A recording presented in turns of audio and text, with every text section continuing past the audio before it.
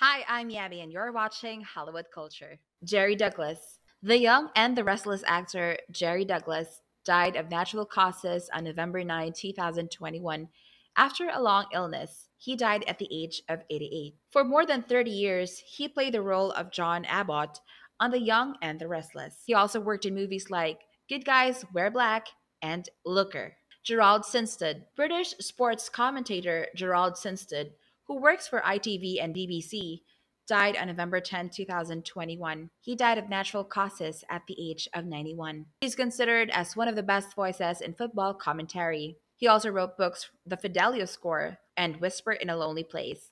Ed Lucas. American sports writer Ed Lucas, best known for his coverage of the New York Yankees, died on the 10th of November 2021. He is being remembered for his incredible writing despite being blind. Ed was blind since he was 12 years old. He died of natural causes at the age of 82. Spike Heatley. British jazz musician Brian John Heatley, better known as Spike Heatley, died of natural causes at the age of 88. Spike's albums include Magna Carta and Lord of the Ages. He died on the 10th of November 2021. Clyde Emmerich, American Olympic weightlifter and fitness coach of the Chicago Bears, Clyde Emmerich, died on November 10, 2021. Clyde worked with Chicago Bears for more than 50 years. The first 20 years as a strength coach, and then he worked in the administration. Before coaching, Clyde was a weightlifter for 21 years, and he participated in the 1952 Olympics. He died of natural causes at the age of 90. Henry Wolff. British actor and director Henry Wolff, best known for The Bed-Sitting Room and The Rocky Horror Picture Show, died on the 11th of November 2021.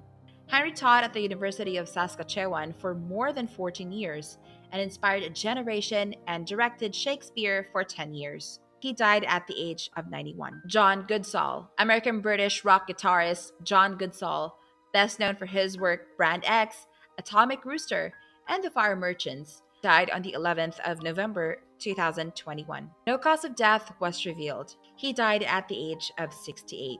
Roy Holder. English TV actor Roy Holder, popular for playing chess on Ace of Wands, died on the 9th of November 2021. Roy also worked in shows like Doctor Who, Z Cars, and Spearhead. To keep watching our videos, please subscribe to Hollywood Culture.